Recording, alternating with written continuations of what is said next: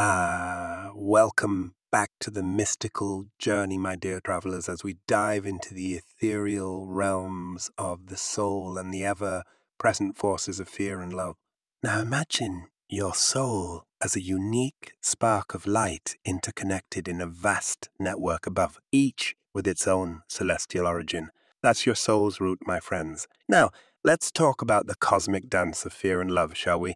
Picture the stock market, a tumultuous sea of emotion. It's driven by greed, which, in essence, is a form of love, a love for material gain. But oh, the fear, it's there too, lurking in the dips and dives of the market. But here's where it gets interesting. Through the garments of the godly soul, thought, speech, and action, we can transcend, my fellow travelers.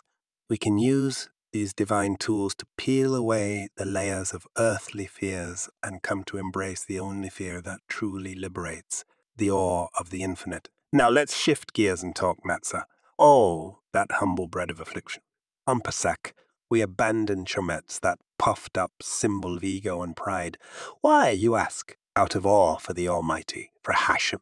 This awe, my friends, is the source of the 613 commandments, with 365 negative ones corresponding to the days of the year, each one a beacon that guides us away from the negative energy we might otherwise channel.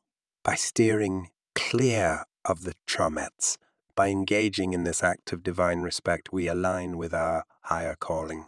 We don't just avoid leavened bread, we're taking a stand against the spiritual leavening within our hearts. It's a journey from the narrow straits of constriction to the expansive freedom of our spiritual liberation. So, this Pesach, as we crunch on our matzah, let's remember the awe that binds us to the heavens and the love that propels us to greatness.